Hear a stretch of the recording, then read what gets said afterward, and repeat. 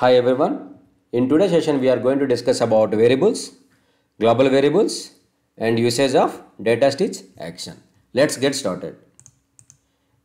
Here you can see two payloads. Your request payload contain two numbers and your response payload contain total of two numbers and also status of the integration. So we are building this integration using global variables and DataStich action. Before getting to the integration, you have to get some understanding on global variables and DataStich action. So what is global variable? So global variables are the variables like other programming languages, Java, your PL/SQL, right? These variables are available throughout the orchestrated integration for assignment. So global variables value will affect all integrations using that variable. So these variables are accessible to all integrations within the same instance of OIC but not across different instances. So you can define the global variables with different data types such as string, number, object, date, time and boolean. You can create a simple to complex type global variables. Let's discuss on the DataStich action. Right? So using the DataStich operation, we can assign the global variables and update the global variables. Okay, you can incrementally build a message payload from one or more existing payload with the DataStich action. In the real time, there is a requirement where you are going to get the payloads from multiple sources, but you wanted to combine all the payload lines in one single payload. In that scenario, we are going to use the DataStich action. Okay, the DataStich action supports both partial and full replacement of the message payload.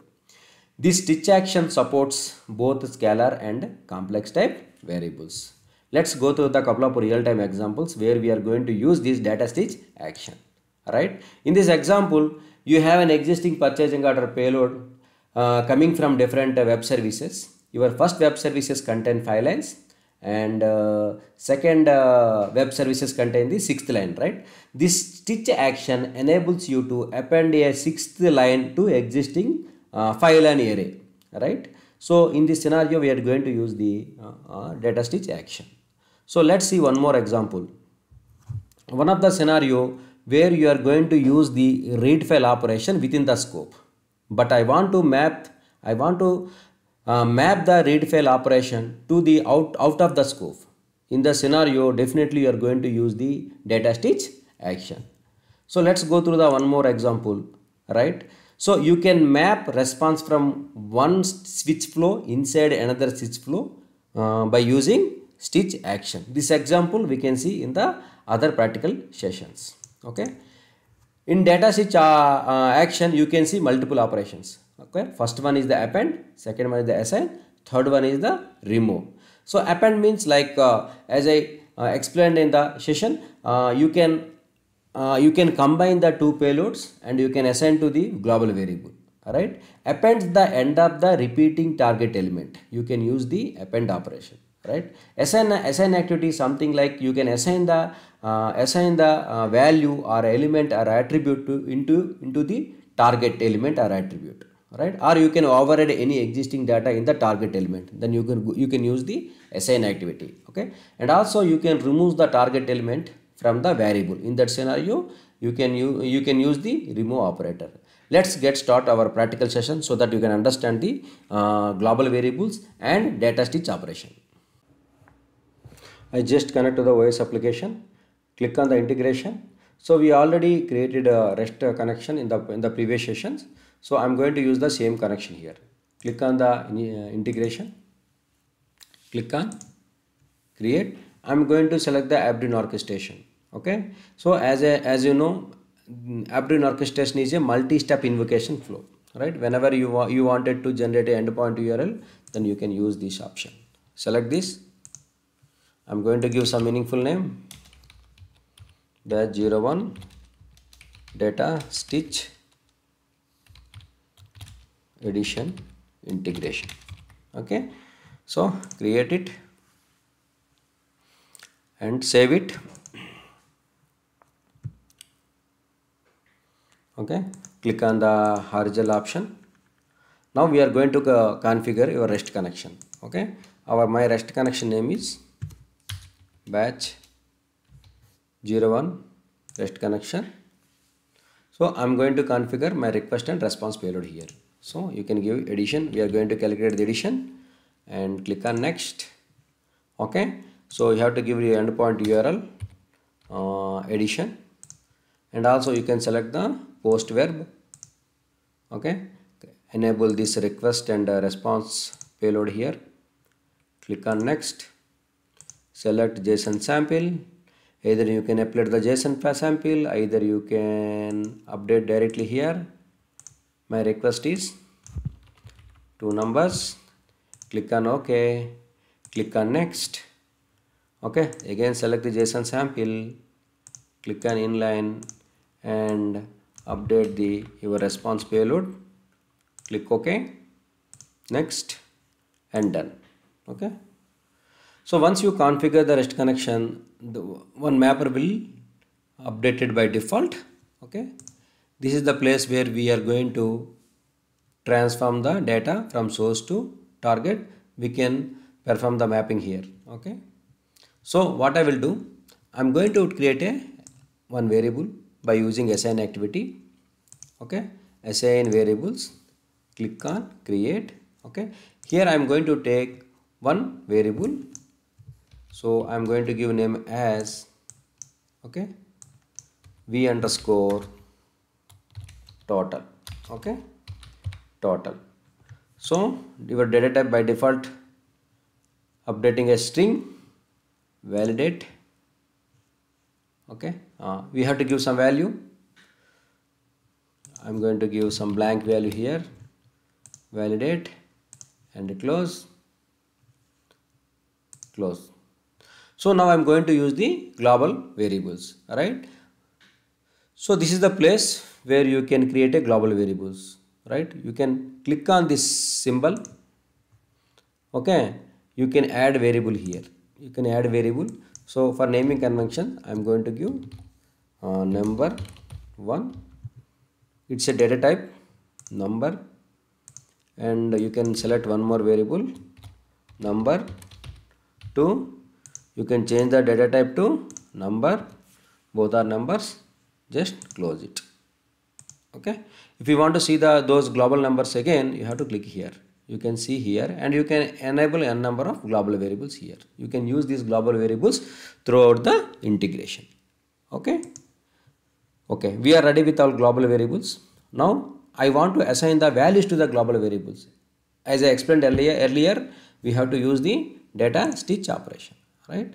So what I am going to do is, I am drag and drop this DataStich operation here. Okay, I am going to name it as DataStich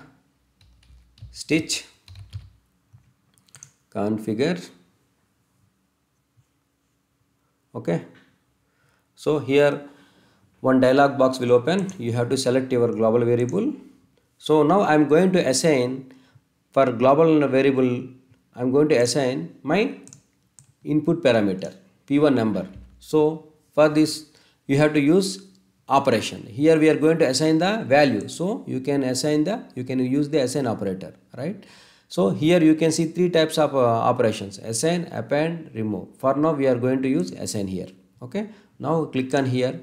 Okay, now what you can do, so for global variable number 1, so we are assigning a number value, right? So you can click on the addition, execute your request wrapper, select this. Okay, so you can use the p1 number. It's already number format. You can just drag and drop it. Okay, for the global variable we assign the number 1, and also we can select another global variable. Okay, so global variable 2, assign activity we are using. Click this developer view.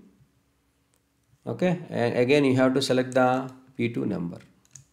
Okay, so we have assigned 2 values to the global variables. Alright, we are done. Okay, we are done with. Okay, let us save it. So now what we are going to do, now we are going to take one more assign activity. Okay, assign variable 1. Okay, so click on create. So I'm going to calculate sum of two numbers, right? Already we have declared a variable v underscore total. Select this, okay, and click on here. So already we have assigned the values to our global variables. So what we can do, just we have to add those global variables, okay. You can just drag here and plus, and you can select the second global variable, okay, validate and close, okay, validate and close, okay. So now we have to do the mapping, right? The final step is the mapping. Click on here, okay.